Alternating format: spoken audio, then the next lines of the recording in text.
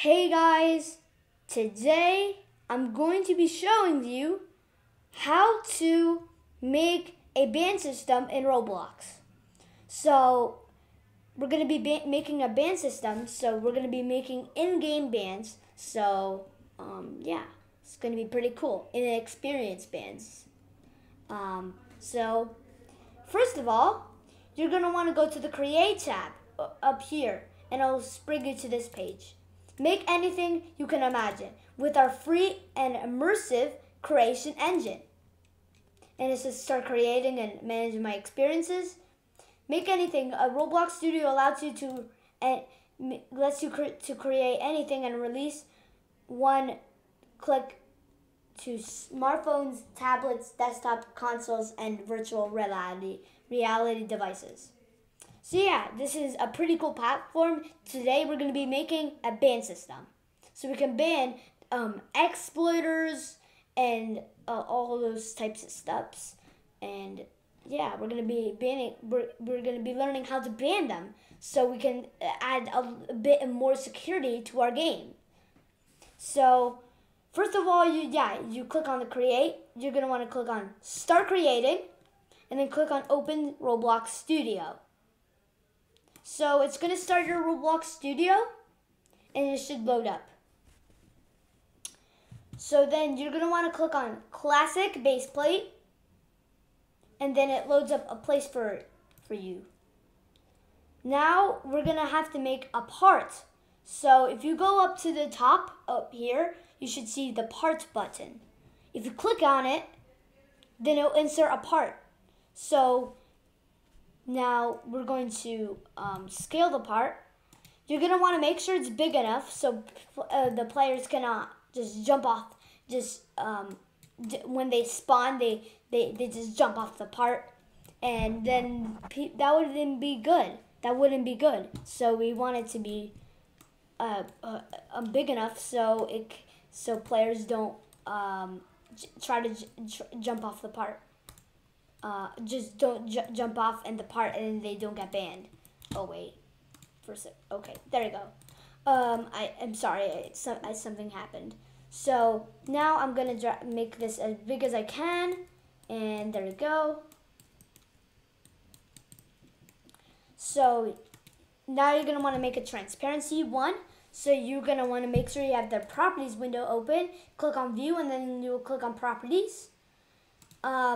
Then you're gonna want to click, and then you're gonna want to change the transparency to 1.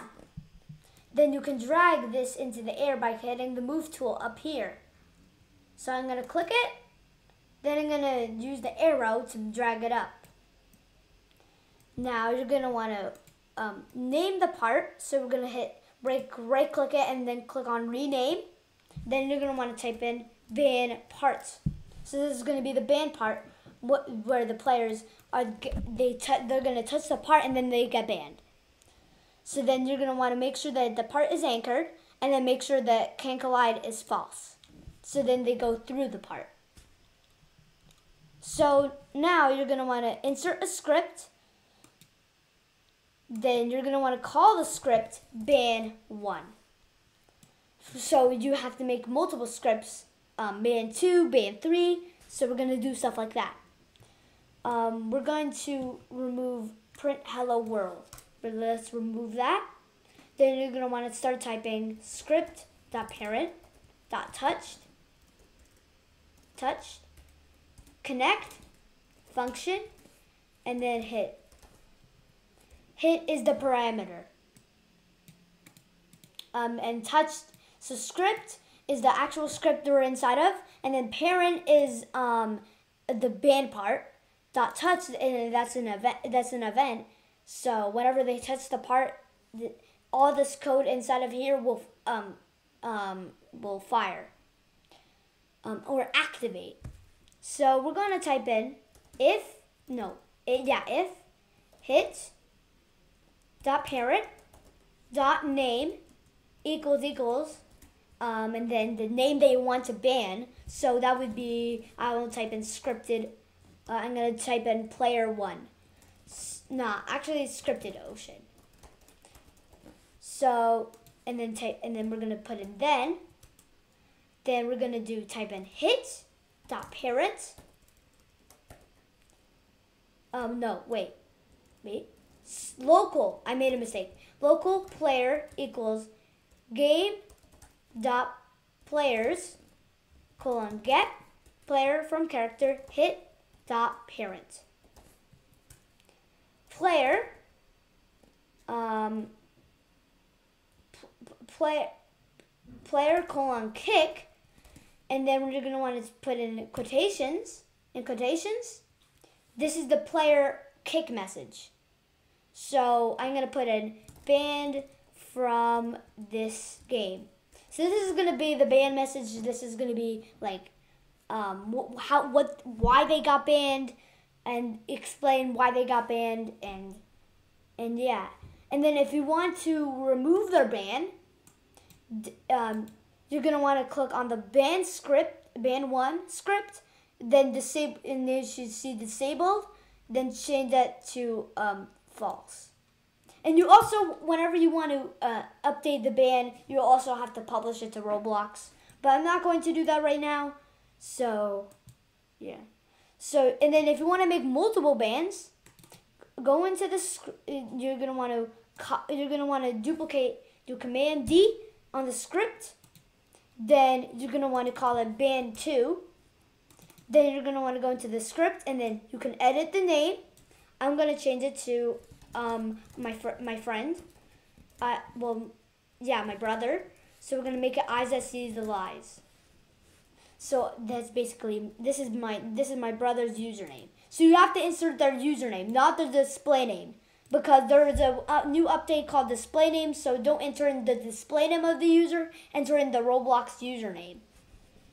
If you don't know their Roblox username, you have to kind of figure it out, because that's kind of important to know what you have to know what their username is, not their display name.